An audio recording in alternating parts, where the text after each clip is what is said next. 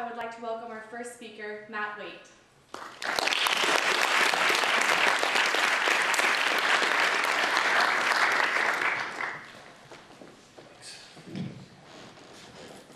I don't know who I lost a bet with to have to go first, but I'm going to try not to screw this up too bad.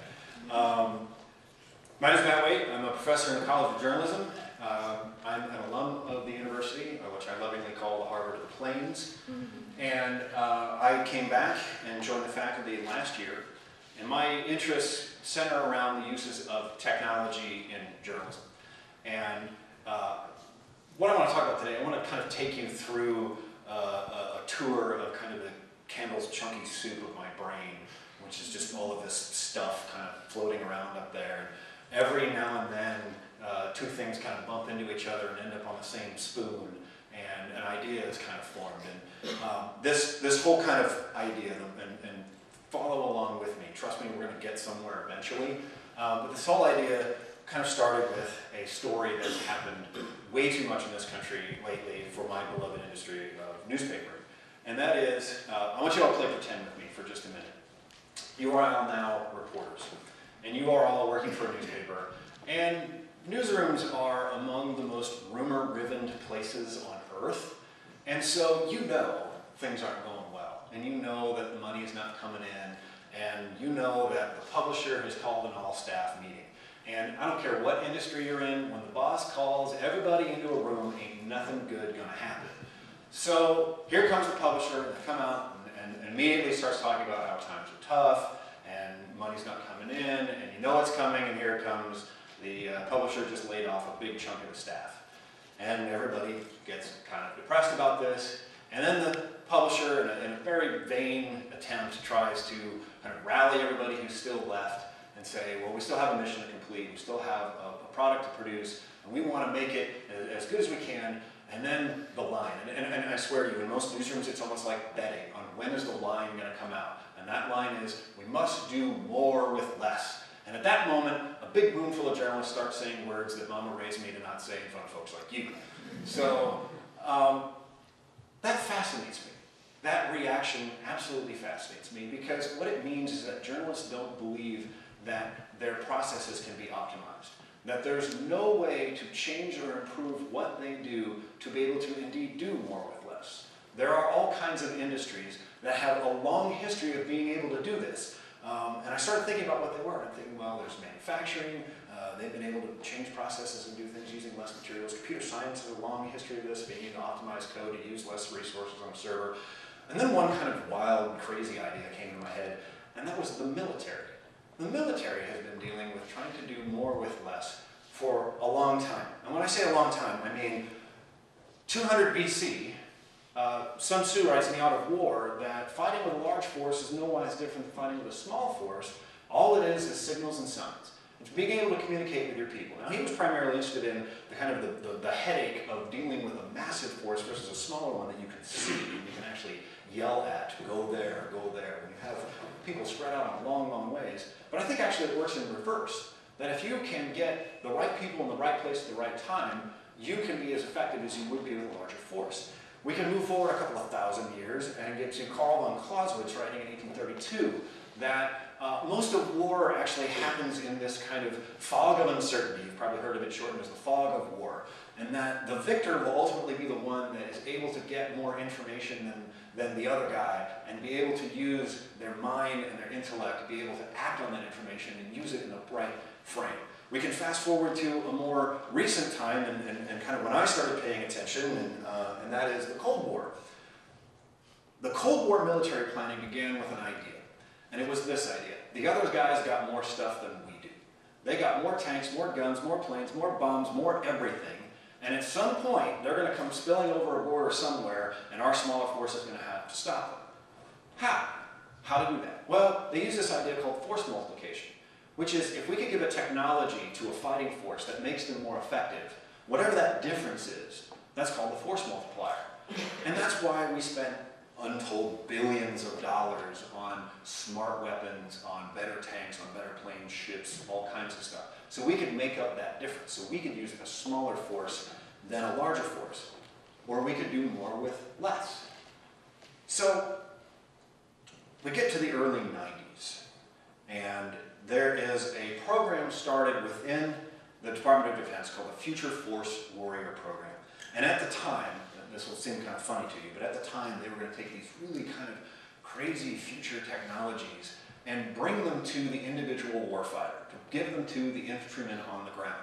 And they were going to take off-the-shelf products like Palm Pilots and other things and put them on the individual warrior to make them more effective. We've been doing this to big things like ships and planes and all kinds of things, and it just hadn't trickled down to the individual. Well, with the Future Force Warrior, we're going to do that. So we created this thing that looks like this.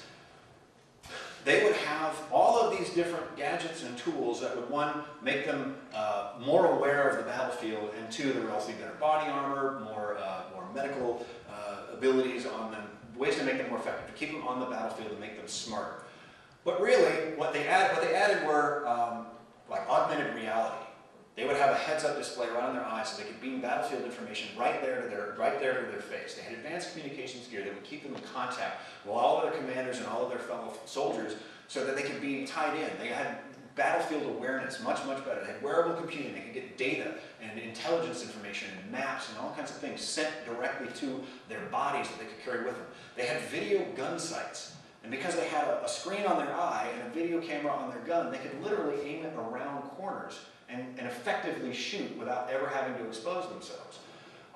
If you look at this and think about it, really what we're talking about here is the same thing that had been written about for thousands of years.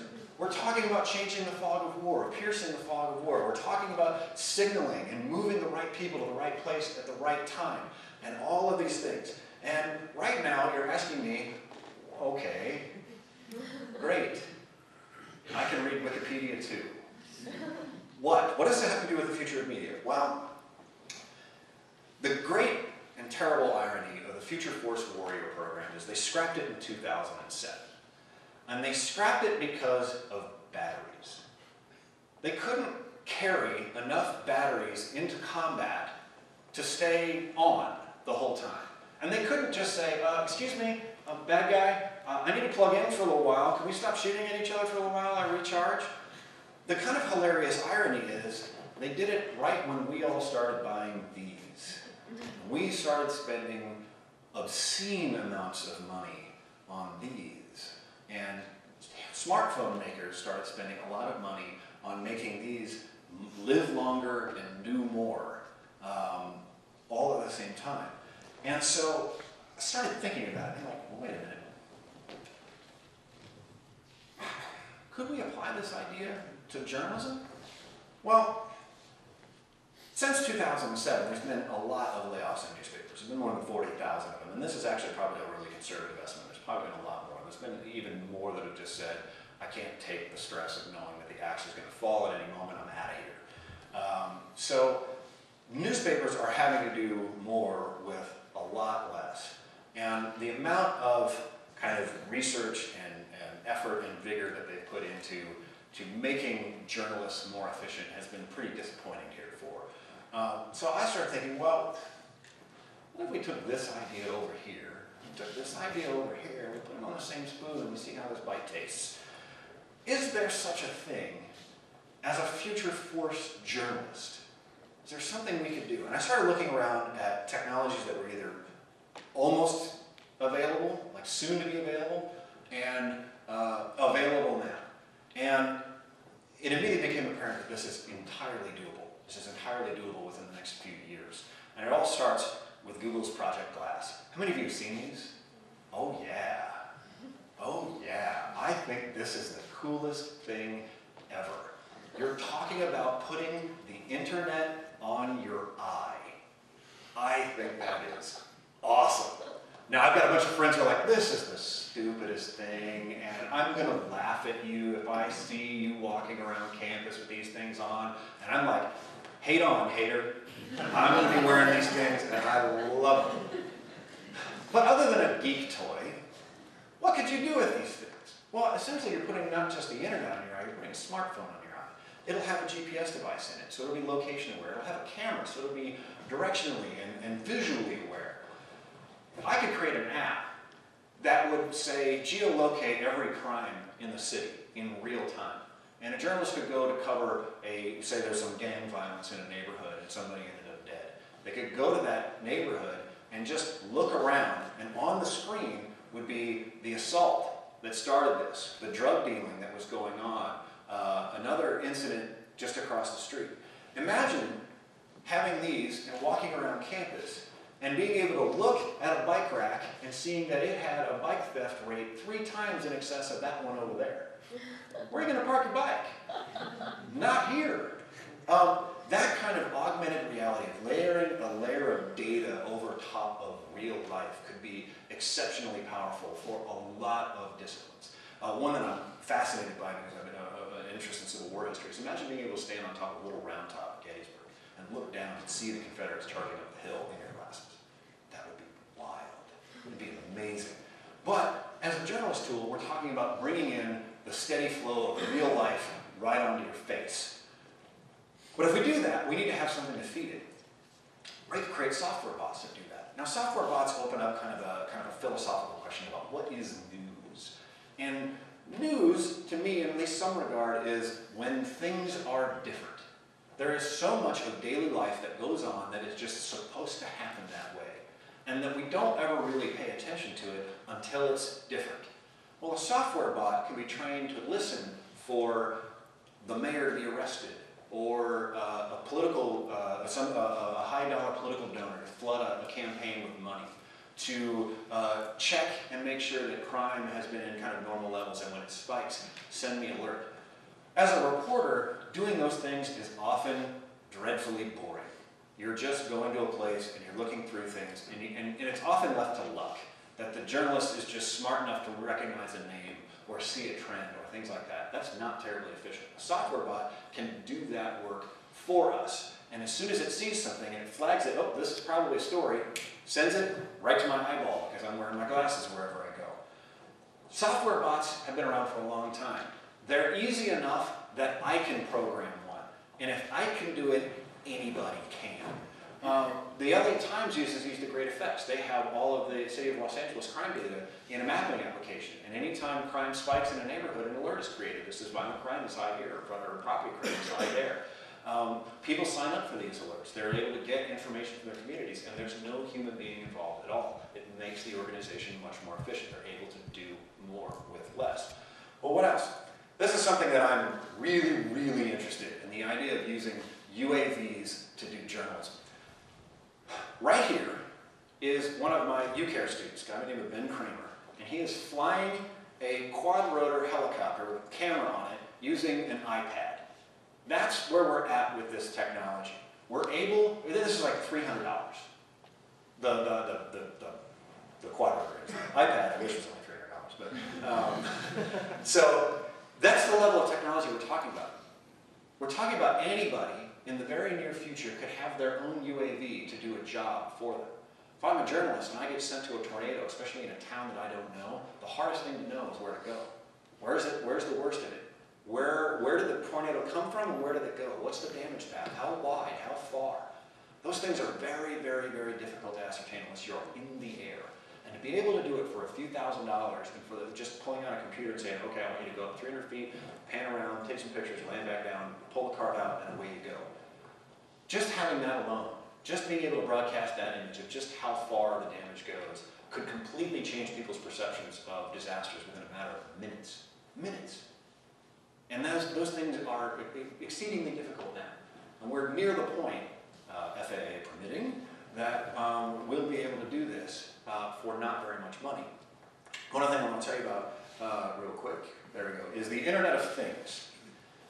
Microcontrollers and sensors are becoming cheap and easy to use, where anybody who can find a Radio Shack can build a wireless sensor network that's as big as their budget will allow.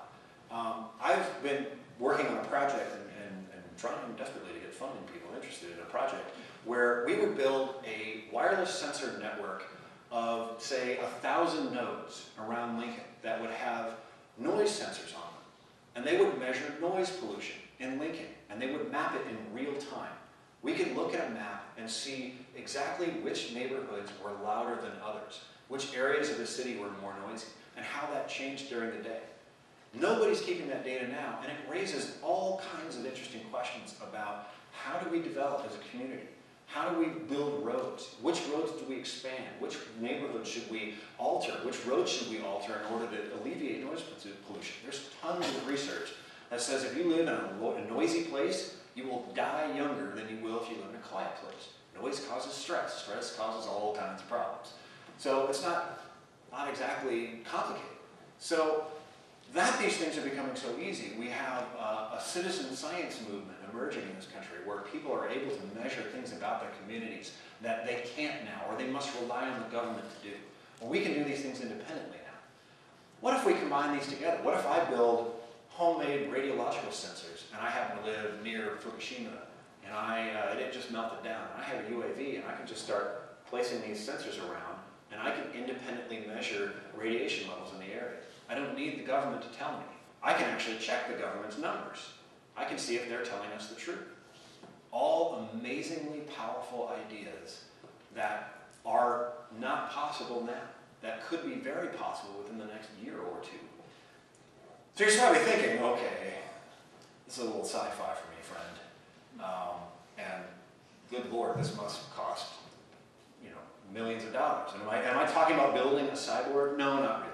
Because the reason is that I grew up in newsrooms, I'm familiar with them, and the thing that you need to know about that publisher that just heartlessly laid off most of our staff, they're also notoriously cheap. So what I'm looking at is more like that. Something more like the $6,000 man. And these technologies are just consumer-grade stuff. These are things that you can buy at Best Buy and Radio Shack and things like that. I believe that if we're able to harness these things properly, if we're able to use them correctly, we can get newspapers and journalism into a much stronger place, and we can get journalists into the conversation about doing more with less. And thank you very much for listening.